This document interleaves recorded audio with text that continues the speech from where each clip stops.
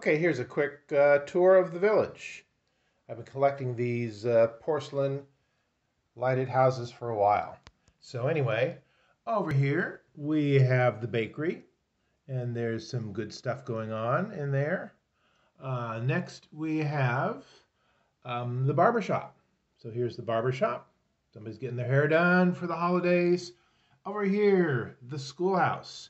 And if you look inside, you can see some of the kids are still in school, looking forward to Christmas break. And over here, here's one of the candy shops, I believe it is. Now, if you're looking for a bite to eat, here's one of the popular hangouts. This is the Cabin Canteen, and they have lots of snacks available. A very popular place. Next to that, we have the dairy barn, and they're busy milking the cows and making the eggnog for the holiday.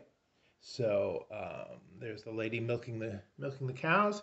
Now, if you're hungry, how about Tony's Pizza? Step by for a pizza. If you look in the window, you can see maybe, probably not, some pizzas being made there on the counter. There's the pizza oven inside. If you're not in the mood for pizza, how about some tacos? Stop by the Cochina Taco Bar, and they've got everything prepared there for you. Self-serve salsa bar down the side, and food's looking good in there. It smells good. Now, if you have to work during the day, how about leaving your doggies at the doggy daycare? And you can see there's some out front getting a little bubble bath, and inside one of the dogs is getting a nice grooming job today. He even brought his little ball with him there.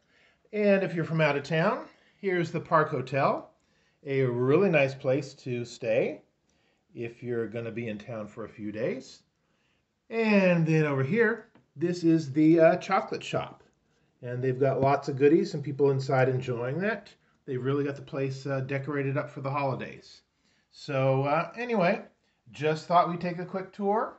Merry Christmas to everybody.